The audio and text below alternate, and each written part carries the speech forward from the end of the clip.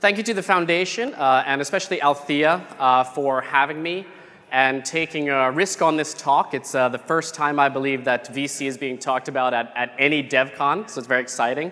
My name is Jehan Chu, and this topic comes out of conversation that I've been having with some of the largest institutional holders of Ethereum, who are also diehard Ethereum bulls. And we felt frustrated a little bit, not so much by the current state of Ethereum, because we're all relatively patient long-term investors with long time horizons to invest, but there's a disconnect, a powerlessness and a disconnect on how we as institutional investors can help make a difference in the layer 1 Ethereum ecosystem, not just the startups that are building on top. So something doesn't fit between traditional VC and decentralization. It used to be that VC was really straightforward. You would find a bunch of interesting early stage companies, you make sure that the founders are good, you write a check, you help them grow, and then you wait for an exit opportunity. And that's how it was for decades. But this model is not only obsolete, as seen by recent failures of Uber and WeWork to really kind of perform in the public markets, but it also obviously doesn't really fit a decentralized project like Ethereum. So we can kind of agree that the old model of venture capital needs an update to fit the decentralized age. So add that to the rise of obviously crowd-funded applications like Ethereum, and it becomes even harder as an investor to process all this. So as an investor, how do I invest in a company that has no CEO, that doesn't report revenue, much less have revenues? And how do I price the risk of an asset that swings 15% on the back of a tweet? How do I help the project grow when I'm not even sure who they are? Is it the foundation? Is it the devs? Is it the dApps? Is it the ever-present but kind of fluid community?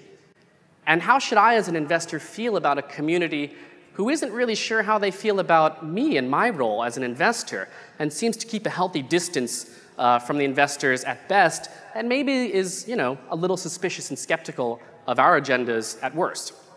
So there's a disconnect between there's a disconnect, and I think that the Ethereum community as a whole is really missing an opportunity as a result.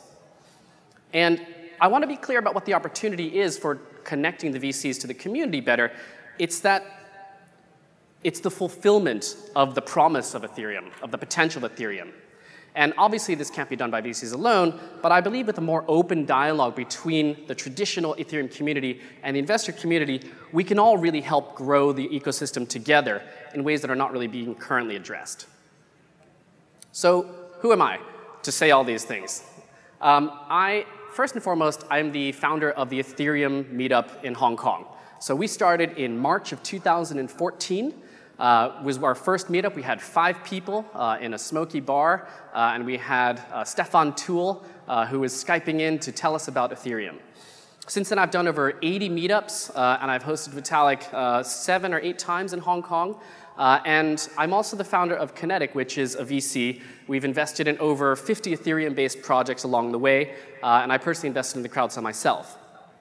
I co-hosted the first Ethereum Super Meetup in Hong Kong with Sean Jie from Digix and ETH Singapore, which drew well over 1,500 people. And I did the first NFT conference in 2018 with Ari from Decentraland called Nifty. So I'm an early investor. And one last thing I'll mention is that I have a small foundation which is dedicated to blockchain for social impact called Social Alpha. And as a Kauffman Fellow, I think a lot about VC and venture capital and how we can better serve the founders. So I think the backdrop of some of where this comes from is this idea and this feeling that Ethereum is somehow under fire. It's become the whipping boy of blockchain in some ways, with people focusing too much on what Ethereum can't do, rather than all the things that it can do. There's continuous complaints about the scalability issue, even though we know that there are solutions that do exist and are making traction. There's frustration around the long wait time for ETH2. And then on the external side, you have companies and projects that have multi-billion-dollar bankrolls who are challenging for the protocol space and waging a really increasing war to attract and retain developer talent. And that's putting pressure on Ethereum. In addition, one of the founders of one of the largest Ethereum owning projects that I know, he described a fatigue in Ethereum that's happening right now.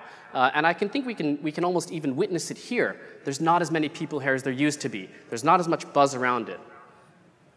But this is not a permanent condition for us. We know as people in the Ethereum community that this is a natural growing pain. We're growing and it's painful, but it's growth. And more importantly, we know that these problems are more of an issue of perception rather than reality. The issue is not just that people are believing the wrong things, it's that there's a gap in mainstream communication and messaging. So people who are outside of the ecosystem don't really know who to listen to. They don't know what to believe because they're not in it every day like the way that we are and can't separate fact from fiction. I guess to sum it up, there is a feeling that there's a gap between there's a gap in the number of influential mainstream voices who are consistently and vocally articulating the strength of Ethereum. If you think about it, who are the biggest bulls in the Ethereum ecosystem? In the mainstream. So aside from Vitalik and the foundation, all the great work that they're doing, obviously Joe Lubin is out there, is doing great work as well. Who are the other key external people that you can think of off the top of your head in the mainstream who are really talking about Ethereum consistently? Who are really educating the public and educating other influencers because it's in their direct interest to do so? How many can you really name? I had trouble thinking about too many of them. Now, part of this is that this is a feature, not a bug. This is how the foundation, in my mind, wants to be positioned, which is fine because it's a decentralized governance system, it's a decentralized organization, and they don't want to be too influential in certain ways. But there is a cost and consequence to this, and it's the void of kind of messaging and support by mainstream influencers that is filled by FUD and complaint and doubt. And there are many ways that VCs, I think, can help, and that's what we do in our daily life. But in my mind, this is one of the most immediate and influential roles that VCs can turn on immediately to help grow Ethereum. So that leads us to why. Why do we want to help as VCs? And it leads us to the incentives and alignments of VCs who have significant investments in Ether and the ecosystem projects. How can the community understand and evaluate our incentives for choosing and boosting Ethereum signal? Well, first, Vitalik was talking about economic incentives. Let's just address those.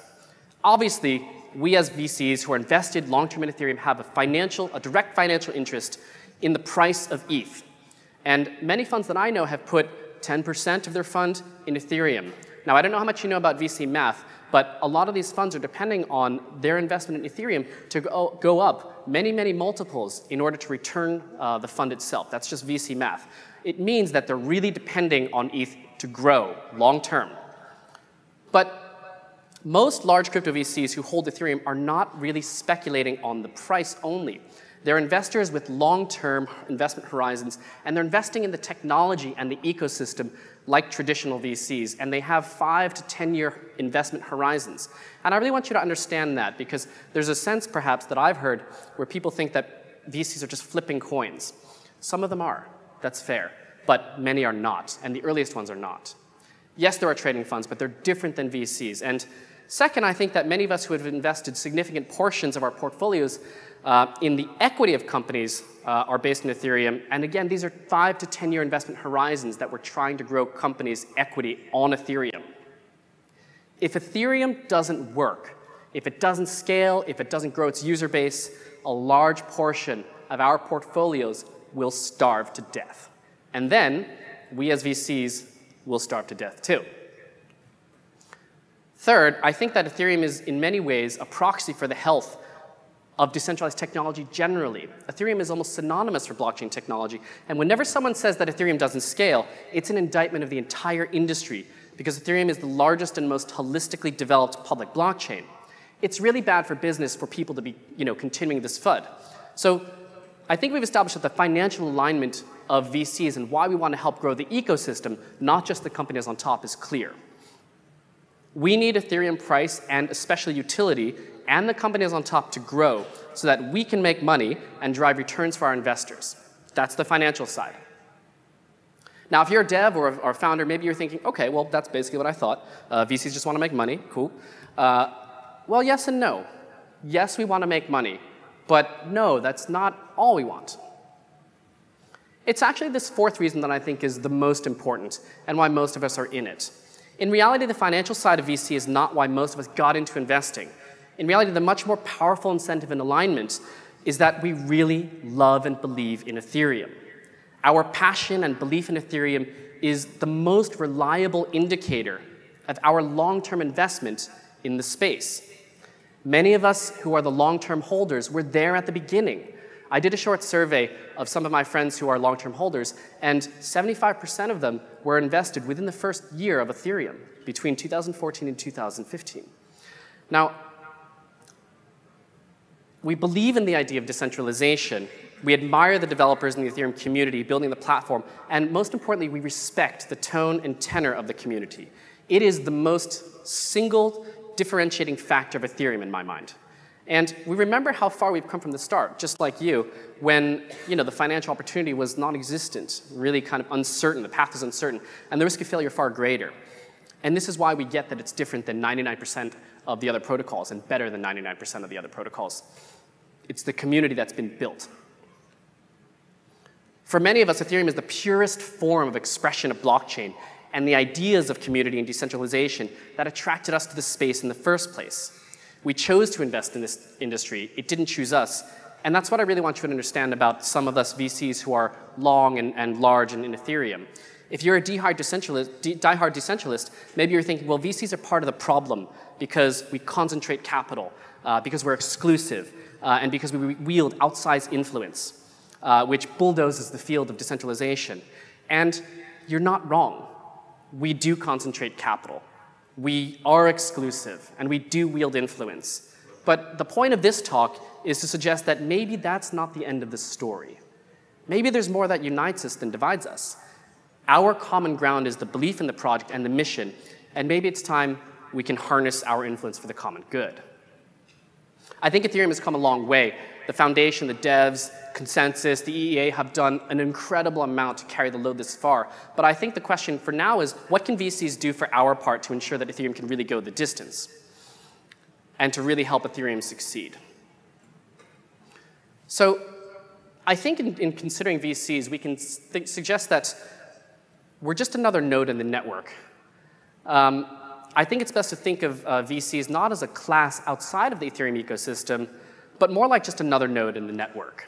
Just like there are miner nodes, there are business nodes, there are developer nodes, there are other types of community nodes who focus on different areas of developing Ethereum, VCs are a particular community, and we have particular needs and particular skill sets and contributions. VCs in particular don't like to sit back and let other people do the work.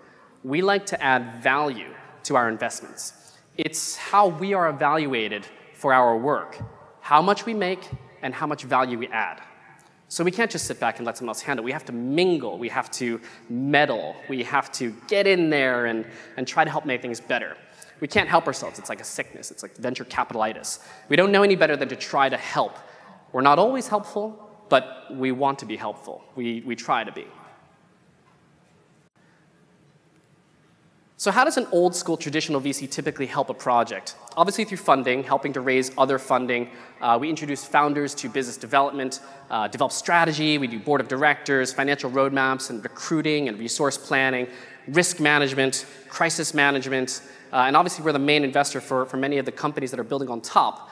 And I think two things that are specifically relevant to Ethereum because of its decentralized nature are helping to engage and attract enterprise customers and growth. And two, influencing. I think enterprise has great support from EEA, but it can't hurt to help and have more firepower.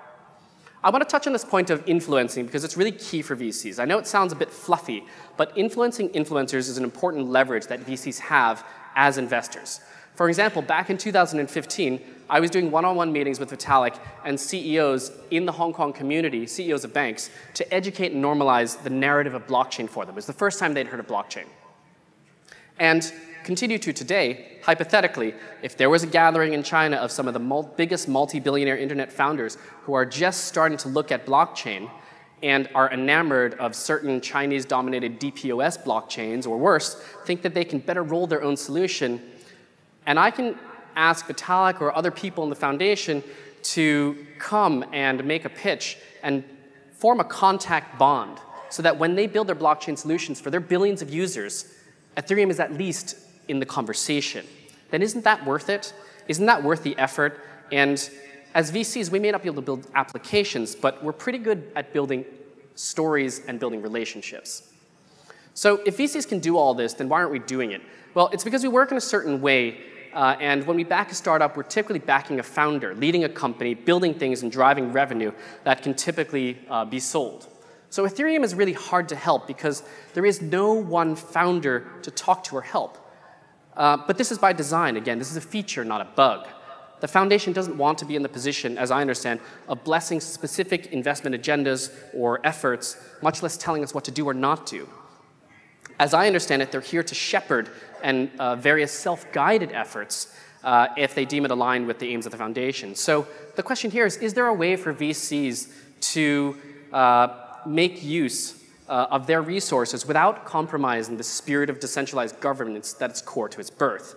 One idea, which is a really simple one, would be to self-organize and to start doing calls or meetings to discuss how we can help and how we can prioritize things that we think the ecosystem needs.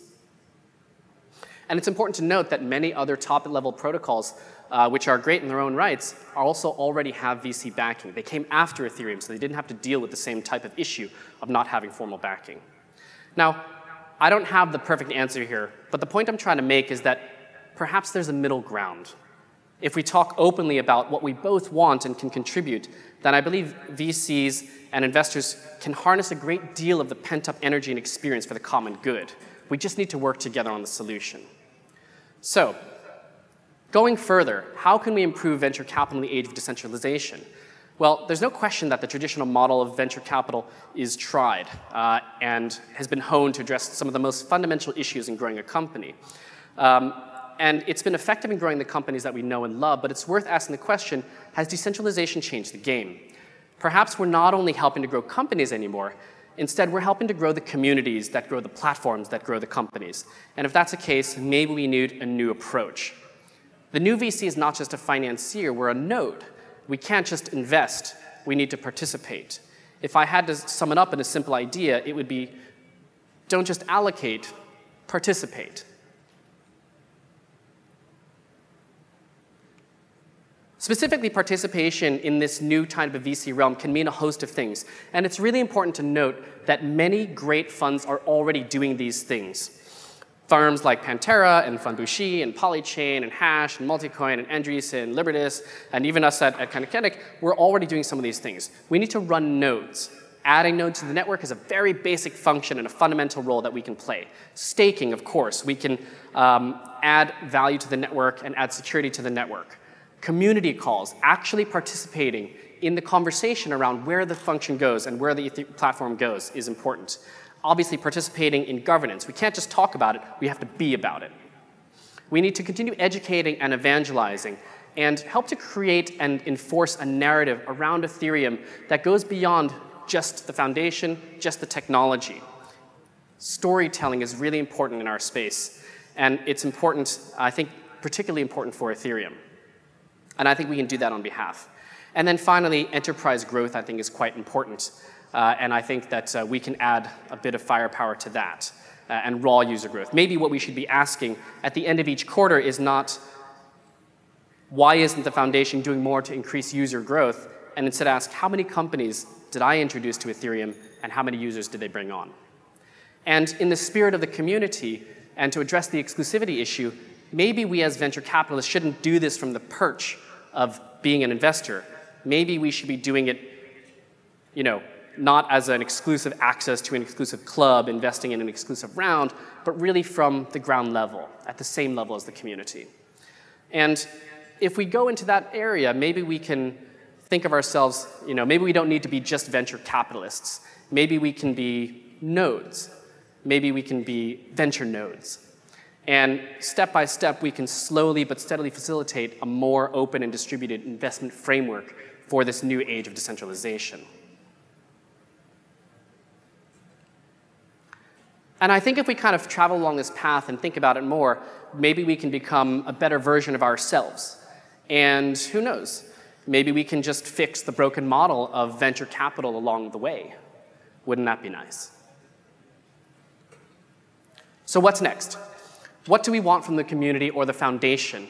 To be honest, we don't really want anything other than for them to know that there are people out there like us who are thinking this way, and if they think that this is helpful, if you think this is helpful, engage us.